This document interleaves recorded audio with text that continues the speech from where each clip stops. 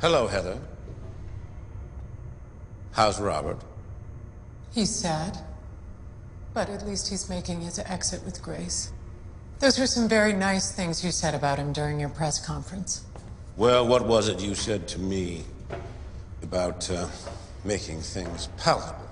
The obscene. Ah, yes, the obscene. Well, it is obscene, a mind like his losing its sharpness.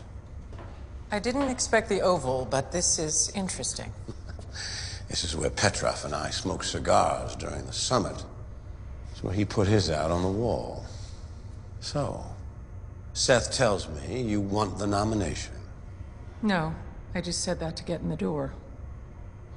Robert thought you'd say yes in a heartbeat if it meant me dropping out of the race. But the decision you have to make is whether you'll drop out or not. And why would I do that? I know Claire lied about the abortion, and I have the journal to prove it. I'm giving you an opportunity to bow out gracefully, just like Robert. But you have to do it before the caucus.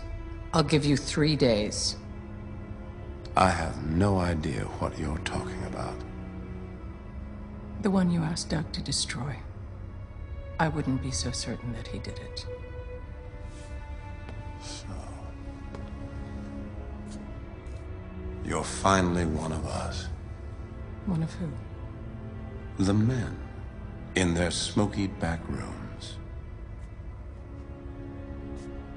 And even if there was a journal,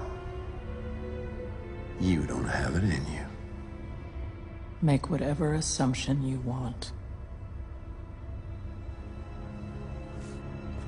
Well, Robert was right. I would offer you the nomination. You should take the advice of a smart man. 3 days, Mr. President. Think about Claire. Show me out, please. She can go after me all she wants, but she goes after Claire, I'll slit her fucking throat in broad daylight.